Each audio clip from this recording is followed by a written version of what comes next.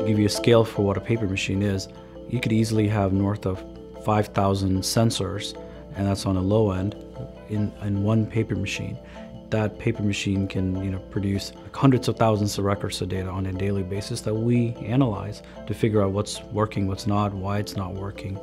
A paper machine, it could be the size of a football field. It's a fairly complex set of equipment that requires a lot of different processes, different subject matter expertise to be able to produce thousands of tons of paper on a daily basis.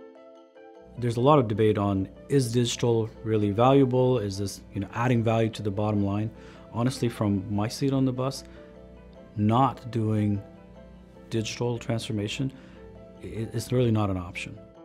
From a data scientist point of view, especially one who's working in industrial IoT, where time series are generated in real time, and they're often very large, and you need to make sense of that data. You really don't have a choice. It is a real value driver. The thing that I enjoy most, and this is relevant for all manufacturers, is the ability to combine various data sources into a platform, and not only just do that, but make it happen in real time and make it work in real time. That, to me, is the most exciting and most fulfilling part of our collaboration between Georgia-Pacific and C3 AI.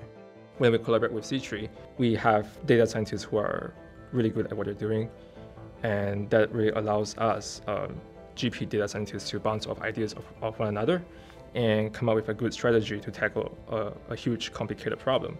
What I would say to anyone who's on the fence or considering C3 AI is it really is an industrial strength data science platform.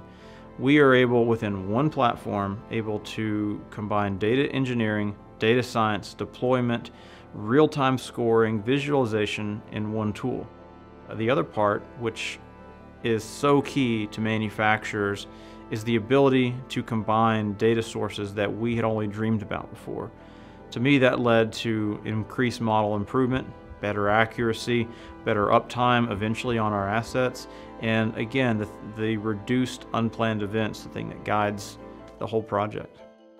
The predictive maintenance application we've been using, it absolutely has an impact on our bottom line.